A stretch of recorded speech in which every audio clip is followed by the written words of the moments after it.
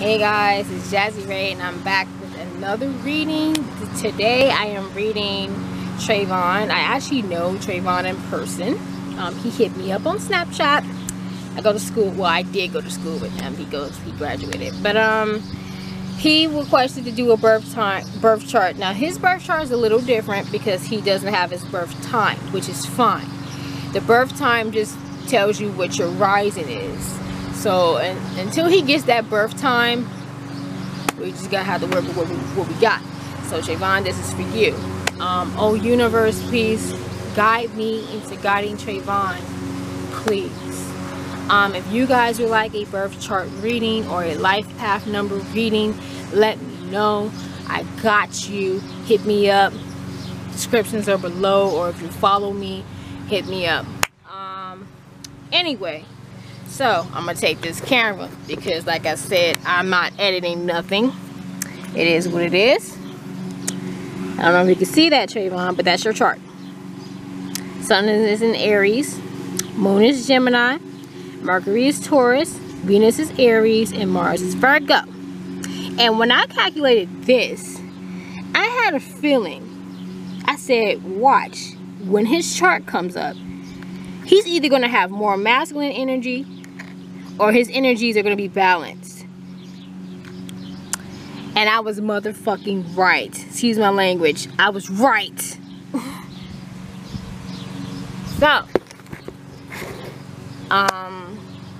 without further ado, we're going to get started. So, your sun sign is who you are, your overall personality. So, you are an Aries.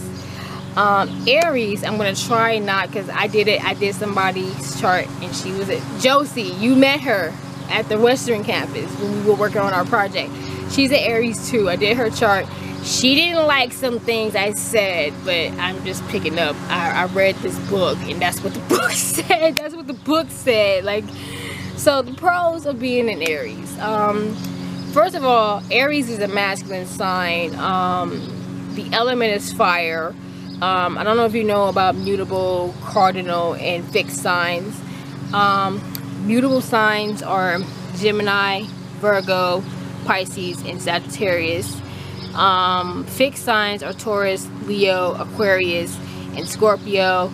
And cardinal signs are Aries, Capricorn, Cancer, and Libra. So your quality is cardinal, which basically means you're about that action. You are a hard worker. You don't play around. When you work hard, you work hard. You are determined to be the best at what you do. Okay, fixed signs is like, you don't have to keep up with a fixed sign. You kind of already know their moves and they stick to one thing unless they want to change it, you know. Mutable signs, it's gonna be hard keeping up with a mutable sign.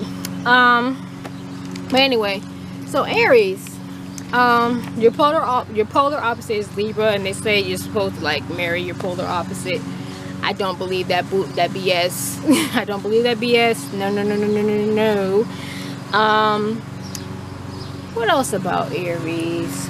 Let's see, because I write stuff down.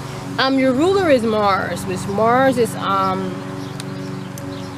it represents anger, aggression, sex. Okay, that's what it represents. And your likable trait, I would say, if I can remember it, your courage. You ain't scared of nothing. Okay, so Aries, the pros of being an Aries, you're determined. Let me think. You're determined. You're a hard worker. You never miss a beat. You never miss a beat. You go to work, you're not really focused on anything else. You focus on getting the job done. Y'all are loyal. Aries, say what y'all want. Aries are extremely loyal. They are loyal until they can't be loyal anymore. Meaning, if you do something to an Aries, they're done. Like if you betray them, they're done. Aries also, they're quick learners. They quick. They get things done. They want everything quick. Everything quick. They have, like, if If you want something done right, do it yourself, was a zodiac sign, it would be Aries. The downside to being an Aries, now this doesn't have to apply to you, but this is just the downside. Give you a gist. They rush things. I don't know. They rush things. Like Aries and Taurus can never date, because Taurus is slow. It's the same thing, but they're slow. Okay. They're competitive, but they're not necessarily competitive with other people. They do compete with other people, but they're mostly competitive with themselves. Aries, like, if they don't want to feel like failures. So when they feel like failures, they kind of like get mad at everybody, but it's because it's internal, and they take everything out on themselves. They can be aggressive. I feel like y'all have no problems with being assertive, but sometimes you may go too far. Your anger will go too far, and then you become aggressive. They're never passive in situations. They can be, but they're usually not. That's pretty. Oh, sometimes they can be controlling. They don't like to be controlled by other people, but they like to be controlling. Well, I was going to say they don't like to be controlled. Sometimes they come off as controlling because they are natural born leaders. They are the oldest of the zodiac, so they are natural born leaders. You know, leader of the pack. They're not followers. Your moon is Gemini. Your moon represents your emotions. See, Gemini is a whole nother ball game, because Gemini doesn't really express emotions. In fact, Geminis look at people. First of all, Gemini is also a masculine sign. The element is air. The quality is mutable. The polar opposite is Sagittarius. The ruler is Mercury, which is the planet of communication. And I guess their likable trait would have to be responsiveness, because they got big mouths. Geminis have big mouths, but we're not really expressive unless you have like fire or water in the chart. You're not really expressive. You can be, but you gotta be careful with Geminis, because when you piss them off, they have razor sharp tongues, and they will say the worst things just for revenge. It's kind of like a Scorpio, but it's different. So Gemini is not really like, they don't really express their emotions like that. They do, but it's like it depends on the person and the situation, because it takes that right person to piss Gemini off, or to bring that emotion out of Gemini. So Geminis like to have fun. They don't really like to argue. They hate arguing. They love debating, but they don't like to argue. Like, I'm a Gemini. I hate arguing. For what? For what? It's stupid, especially over something stupid. You know, Geminis like to have fun, positive vibes, because when Gemini is having fun, everybody's having fun. If Gemini got an attitude problem, which, yeah, that's probably, again, with Gemini, you never know. But, you know, they can be expressive, but they don't really express their emotions like that. Unless they wake up on the wrong side of the bed, or the right person tried them, they don't, you know. We like to have fun, man. So if we feel good, then everybody feels good. If we feel bad, then everybody feels bad. It is what it is. And it's Gemini season, so your Mercury is Taurus. Oh, we got the same Mercury. This would be nothing. So Mercury, again, is how we communicate. Taurus is a feminine sign. It's a fixed sign. It is an earth sign, and its polar opposite is Scorpio. And the planet is Venus, the planet of love. Libra and Taurus share the same planet. Also, Gemini and Virgo share the same planet. Hold on for just a second. My dog is acting up. So Sorry about that. I'm back. But yeah, Mercury, Taurus, polar opposite is Taurus. What else did I forget? Actually, no, I didn't forget anything. So the likable trait of Taurus is dependable. So your Mercury is Taurus, which it doesn't, you know, that's not Taurus's ruler, but Tauruses love deep communication. They love having deep conversations about life, spirituality. They can literally take anything and make it into a deep conversation. And we share the same, that's crazy, we share the same Mercury sign. Then when we did our project together, we were talking about our stories, we had similar stories. That's insane to me, you know, that's crazy. It's almost like we were kind of meant to be like this. We were kind of meant to be like this. But so you're a great communicator. You love deep convos. That the problem with Taurus sometimes is because Taurus can be opinionated, and we're not changing our opinions unless we want to change our opinions. It's a never-ending argument with a Taurus. Don't especially if you have Mercury as Taurus. That's you don't want to argue with a Taurus or someone who has Taurus in their chart, because it doesn't matter what you say to a Taurus. You can tell the sky can be green, and you tell Taurus the sky is green. Taurus is going to believe that the sky is not green, even if it's proof. You're not changing the belief unless they want to change the belief. So but they're very dependable, hardworking, like Aries, but the opposite, because it's like they're patient, they're slow and patient. They can multitask just like Aries can, but Taurus take their time. Like Taurus is the type of sign that will write a book, and the book may take 3 years for it to be completed. So they believe, like, if step by step and pace by pace, patience wins the race was a sign, it'll be Taurus. So your Venus is Aries. So Venus in love, Aries in love. Venus is how we love and how we want to be loved and what attracts us. So Aries is a hard worker. Aries is quick. Aries is brave. Aries is basically everything I said in the beginning. They want a partner that's just like that. Now, how Aries are in love, they're actually the opposite. They're not aggressive. They're actually passive when they're in love. It actually comes off kind of cute. So you're probably like adorable, because like Aries are so adorable when they're in love. So sweet, loving. They want a partner that can keep up with them, and they don't really like routine.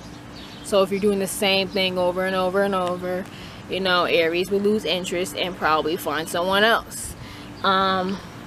Aries, I don't want to say they brag, but they do. They kind of use that I'm a hard worker. It's not even about the money, but I'm a hard worker. I'm a leader, you know. I keep everybody in line. You know, I ain't no follower out here. Translation, I ain't no bitch out here. They use that as like their pickup line to pick up girls or guys, because it applies to Aries women too. That's pretty much the gist on that. Because I'm pretty much explaining the same thing to you, but that's how Aries are in love. Like, they loyal, extremely loyal, extremely loyal. Though Aries can be bad liars at times, so gotta watch out for that. Your Mars is Virgo. Mars is your sex, your anger, your aggression. It's your drive. It's how you get things done. So when you're thinking about relationships, you want to look at Venus and Mars. Your Mars is Virgo. Virgo is a feminine sign. You have a lot of Earth. Venus is a feminine sign. It's an Earth sign. Its element, like I said, it's Earth. The quality is mutable, so you're all over the place. Your polar opposite is Pisces. And if I had to pick a light, oh yeah, and your planet is, your ruler is Mercury. I kind of already stated that already. But if I had to pick a likable trait, just because my best friend's my best friend is a Virgo. Perfectionist, humble. Those are like the likable traits, because I love Virgos. So when it comes to Virgos are perfectionists. They like to make sure everything is perfect, everything is right. They will stay up all night. If you got a school project, Virgo will stay up all night. If they care, they will stay up all night to make sure that that project is correct. Virgos are extremely humble. They're extremely humble, very realistic. They are learners. They love to learn. I'm not gonna say Virgos are followers, but they're literally like down for whatever. When it comes to sex, Virgos are people pleasers. They like to please their partner and perfect the skill. So Virgo is the type of sign, if you're having sex with a Virgo is gonna constantly ask, do you like that? How about this? Do you like it like that? Because they want to know how you like it, so they can perfect it each time they do it. See what I'm saying? Also, Virgo has a pretty healthy sex drive, so you good on that. And Virgos, as far as anger, they get angry, but it's like if you insult their craft or something like that, they're angry. Like Michael Jackson was a Virgo. It probably takes some, like, if you accuse them or something that they didn't do, that will make them angry. Beyonce's a Virgo, you know what I mean? But, you know, but Virgos don't really, they pretty chill for the most part. It takes a lot for a Virgo to get angry. Not saying they don't, but it takes a lot for a Virgo to get angry. So let's discuss your masculine and your feminine. Now, I'm going to describe this the best way I can. This does not mean anybody who watches this, if you have, let's say you're a woman and you have more masculine energy, this does not mean you want to be a man, okay? If you're a man watching this and you have a lot of feminine energy, this does not mean you want to be a woman. You gotta look at the traits. This is about traits. So your masculine is 7 and your feminine is 3. Which means you're probably, even though I know you're smart, because like when we did our project, I don't know how to work Prezi. I don't know how to work Prezi. But I can tell you're smart. But you're probably more physical than like pretty much, like, I guess how I'm trying to put it is, you don't sit on your ass all day. You're always constantly doing things. And there may be times when you're very assertive, you know how to stand up for yourself. And that's probably the gist of it, because when you think masculine, you gotta think masculine traits. See, your feminine energy, you got a little bit of a nurturing spirit. You got some nurture in you, some nurturing energy in you, some fatherly energy in you, you know. But that's okay, because you can work on being balanced. Some people are just, because the goal is you want both energies to be balanced. So it's okay if they're not, because then you know what to work on. Once you have it explained to you, you know what to work on. You probably already know what to work on. You're kind of already into this stuff anyway. So that's the goal. You want to be able to be, you want to know when to act in certain situations. You want to know when to be aggressive, when to be assertive, and when to be passive. Kind of like what we went over in class. So that's what that means. So that is pretty much it for this birth chart. If you guys want birth chart readings, let me know. If you want life path number readings, let me know. I hope this resonates with you. You can hit me up if it does. And I'll see you when I see you. Bye bye.